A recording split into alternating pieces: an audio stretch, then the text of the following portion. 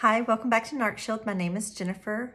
If you have not liked, shared, and subscribed, I hope that you will tonight. Thank you so much. It does help spread awareness, and World Narcissistic Abuse Awareness Day is on June the 1st.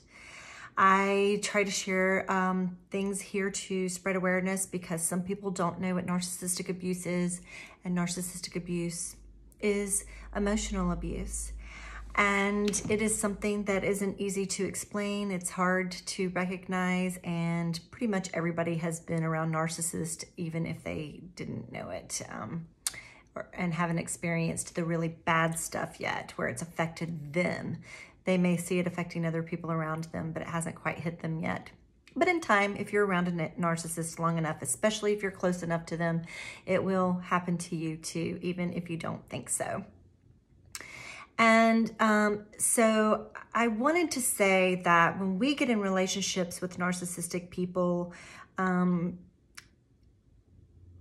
being groomed. We don't really see it coming. It's not like you go, oh, you know, I'm going to go put myself out there to be abused. I want somebody to abuse me. That's not what happens. And some people will shame people who get in relationships like that. I know that it's happened to me before because I've gotten in more than one relationship like that before, but it doesn't necessarily have to be a romantic relationship. I mean, this can be pretty much any relationship because narcissists have to have narcissistic supply. So there's different types of supply that a narcissist has, and I have described that on my channel, and it has been explained in other places. I believe that, in my opinion, HG Tudor explains it best on his channel, which is narcsite.com, and it is Knowing the Narcissist right here on YouTube.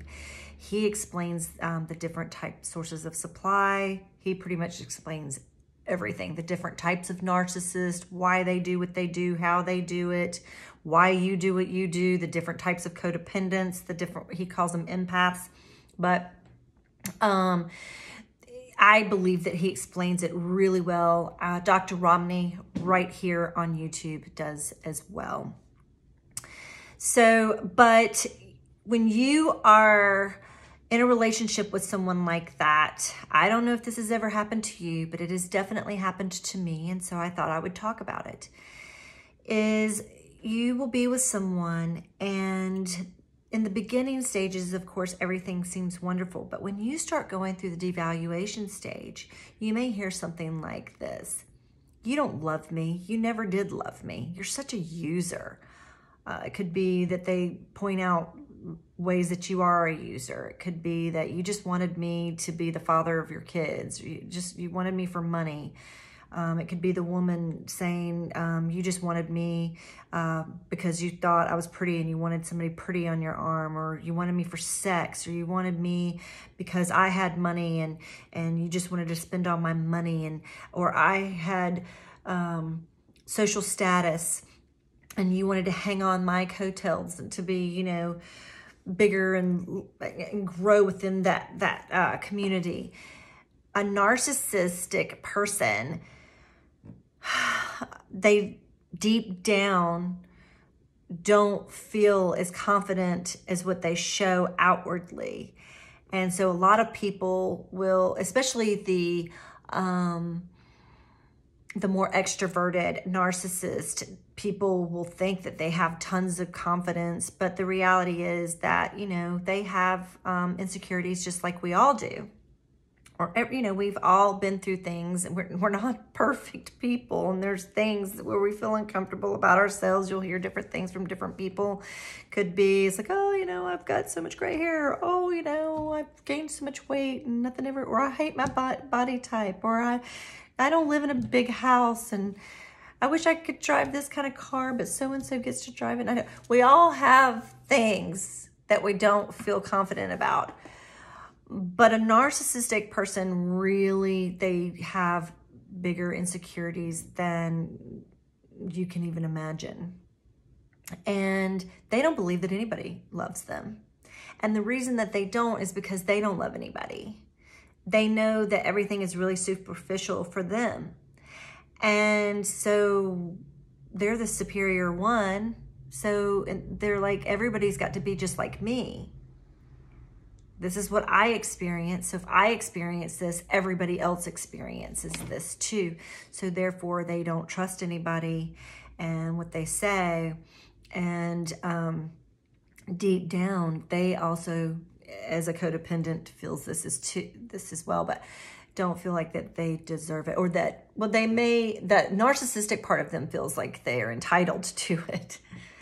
But their vulnerable side doesn't feel like anybody loves them and that they don't deserve it. So when you're in the devaluation stage, you may get a lot of this, and it's cutting you down. And you may be trying to explain, yes, I do. Yes, I do. And you're trying so much harder to prove your love and prove your loyalty and that you're not lying to them and doing more and more for them, which is what they want you to do, which you will never be able to exceed their expectations, because once you have gotten to a point where it's like, oh, that was great, she proved that. Now let's see what she can do or he can do. You're going to keep falling off the pedestal. You can't keep up. I mean, I know me, I have always, because people that are in pain feel like they can relate to each other or have been in pain. And so you feel like, oh, I can relate to that person. So you get in these relationships with them. And so you can kind of understand a little bit. And so you really are trying to prove to them that they deserve love, but you're wearing yourself out and you're getting nothing back. You're just working so hard to keep proving. And it makes them feel good in the moment, but, and they'll use it. They'll either use it, they feel really good. Look how powerful and wonderful I am that this person did this for me, or they're going to use it and say, what a psycho you are that you did this stuff. You're never going to win. And it shouldn't be that you're in a relationship to be winning anything. You shouldn't have to work so hard to prove your love and to get love. And when someone puts you in the devaluation stage and they may be saying, you only married me because blah, blah, blah, blah, blah, and oh, they're going on and droning on, and you're literally like, where is this coming from? Why didn't you walk in the house and start pulling this on me? You just leave. You ends up in the fights in the end because you get so sick of it, and you do start speaking up for yourself. Of course, that's when, they start turning that old finger on you, but you're taking on their traits, and you're actually pulling out some narcissistic traits of your own to start to defend yourself. Because you're like, there's nothing I can do to prove to you that I love you. I've done everything I can possibly do. Apparently, there's nothing I can do, and you're just going to continue to do this. And we're never going to make it this way. And they expect that from you in reality. Deep down, they always expected you to leave. And they're going to try to get in before you do, because they need to be in the more powerful position. I remember being with someone one time, and I might have said this on here. I know I did on my podcast channel one time. They were saying that I think it was the person that hurts the most is the one in the least powerful position. So you need to be the one that's, in the more powerful position and not be the one that's hurting. So you got to get out, And they were telling me this, and I remember I was like thinking about it, and I was like, I remembered, I was like, well, yeah, I guess that's true. But now looking back on the whole conversation, I was like, oh man, that was a big old red flag right there. A big old alarm system should have been going off for me at that point. But there is some truth in that, right? But they are hurting, and they do need you. They need your validation, and they need you to constantly prove how much you love them and that you need them and want them in your life. And I get it. And I'm the type that would want to show somebody how much I love them and do as much as I can. And I am that type of person. However, I know that I deserve it too. And when I stop and I think about it sometimes, I'm like, yeah, I could go and I could do this. And I love them and I care about them and I want to do this. And I stop and I go, but I love me too. And they don't do any, they don't care about me. They could care less if I died tomorrow. And that hurts. That hurts. But they're so into themselves and they don't have any empathy for the fact that you may need something or want something. They're just so consumed with what everybody else can give them and what they can get out of life. They're not, they will give if they think they're going to get something back. They don't just give just to give. There's a difference. And I've talked about that before. I have a video somewhere on this, you know, where I kind of learned about that a little bit from a relationship that I was in. He taught me about something that he had learned in therapy, and I found it so amazing.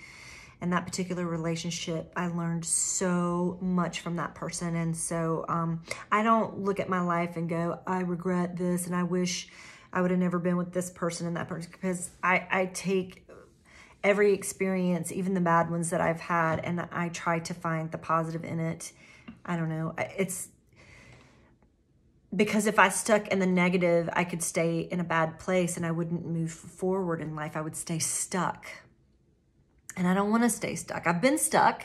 I've been there before, and I've allowed myself to be stuck, and I told myself I'll be stuck for this amount of time, but I'm not going to continue to stay stuck. But I'm telling you this because I know many of you have been in this position before, have talked to me about it before. I even get messages now about this. And it's very frustrating, but you can't help how that person feels, because nothing that you do is going to matter. It's up to them. It's up to them to look within inside themselves and do what they need to love themselves. And until they realize that and realize, like, hey, look, you know, I can't be looking to other people to make me feel validated and loved. I need to find it within, know me and get it from within. Until they do that, they're always going to be looking for the next best thing, looking for people to love them, many different people, not just one person.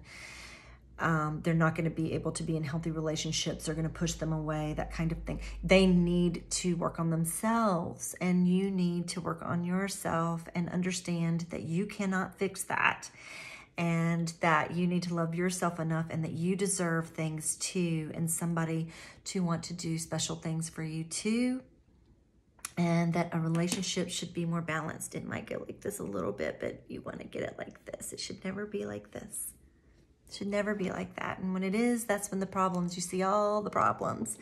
So I hope this helps. I hope you understand where I'm coming from. I'm just trying to give some, you know, things to think about, and so that you are aware. And when you are also picking and choosing relationships to be in, if someone is always saying to you, you don't love me, you never do, you never, things like, I've said this before, but it's like, you never dress up for me. It's like, what?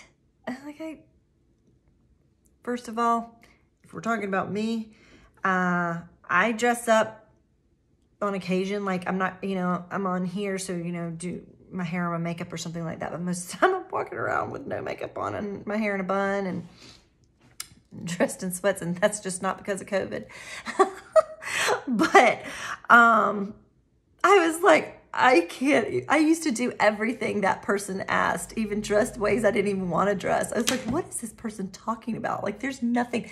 And then if I did dress up, you shouldn't wear, you wear too much makeup. You do this, you do that, you know? And I'm like, you can't win.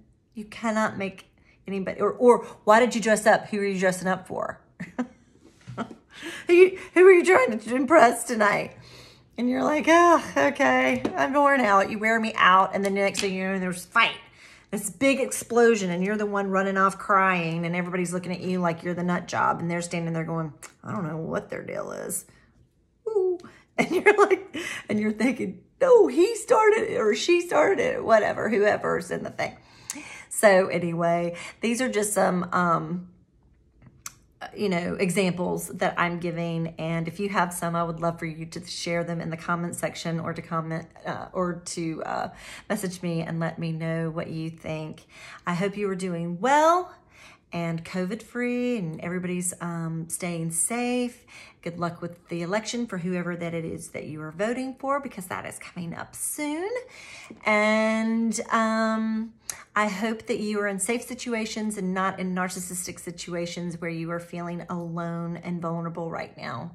And if you are, for some reason, I hope that videos like this do help you. There are many people here on YouTube and in other ways, other places that are there to support you, because I know how isolating it can feel, because people just don't understand if they're not in it. And I get that.